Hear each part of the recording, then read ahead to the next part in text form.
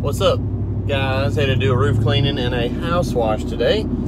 Try to do 2 a day if we, if we're to line them up in the same route. But we've done 4 a day many times, but we're just gonna try to do 2 today.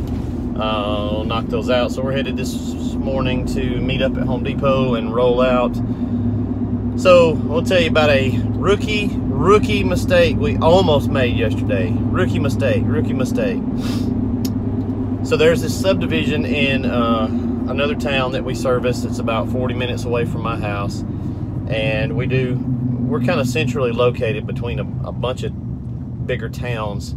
My little town, it's podunk, and you can't charge a lot there. I'll do stuff there, but I don't make a lot of money there because there's no industry, so people don't have a lot of money to spend. So that's not who we're really catering to. We're really catering to all these other bigger towns: Auburn, Alabama, Opelika, LaGrange, Noonan, the South Atlanta areas, kind of here, Anniston, Oxford, Carrollton, Georgia. We got a couple of lakes over here on this side, and it's all in a radius. So it's good for us, but it's bad for us because I do a lot of driving. But yeah, it's okay. So I get a call last week from a customer that I did the roof on their house about 3 years ago. He's like, hey, this is so-and-so. You did my roof a few years ago. I'm over in such and such subdivision. Oh, yeah. We actually do the entryway to that subdivision every year. Yeah. Okay, and it's mostly older folks that live there. Really nice golf course community subdivision. And he's like, so I wanted you guys to come back and do my driveway. It's like, okay, yeah, that's fine. We can handle that.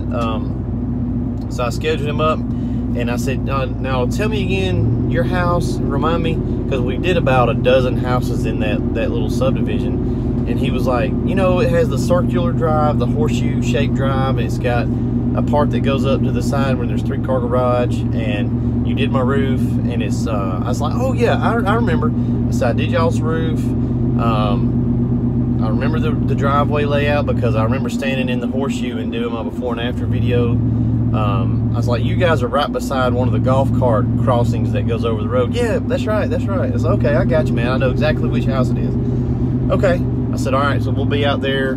Scheduled him up. We go out yesterday, and the house I have in my mind, we pull up to it, and I'm like, yep, here it is. So we get out and we start rolling everything off. I send him a text and go up to the door, ring the doorbell. Nobody answers, no big deal. So I roll the hose off and I start pre-treating the concrete. And about 5 minutes into this, the lady comes outside and she's like, what's going on? Oh, we're here to do y'all's driveway. And she's like, we're not getting the driveway done. It's like, I said, well, I talked to Mr. Bill the other day and he wanted us to do the driveway. And she said, no, my husband's Gary. She said, you did our roof, right? I said, oh, okay, hold on a minute. I was like, yep, I did y'all's roof. I said, I got a call from so-and-so, and she's like, oh, he's on the other street over there. Guys, it turned out, it's like so freaking weird. I did, like I said, about a dozen jobs in this subdivision. The only 2 houses that have horseshoe driveway, side that goes up, 3-car garage, they're the exact same layout. The houses don't look the same, but the driveway is the freaking exact same thing. The older guys, both look the same. They're about the same age. They sound the same on the phone. They're both right beside a golf cart crossing. And she was like, well, how much you charge us to do it? I mean, it needs to be done, but that wasn't us that called you. I was like, I'm so sorry. I said, well, your roof still looks good. Yeah, roof looks great. So we talked to them for a minute. I said, I had in my mind that it was this house, and I said, I know which house it is. It's the other one over there. And she's like, yeah, that's their house. So we drive over to their house, pull up, and sure as the world, I'm like, God almighty, this is just weird. It is the only 2 houses in, and what are the odds? There's probably 200 houses in this subdivision. What are the odds that it's 2 of them that I've done the roofs on the same summer, and they have the same layout, and they're 1 street apart, and the dudes, it's just like identical. It's so weird. But we could have wasted a day and they got a free driveway cleaning. So thank God, you know, we didn't do that. But guys, that's just something to get ahead of.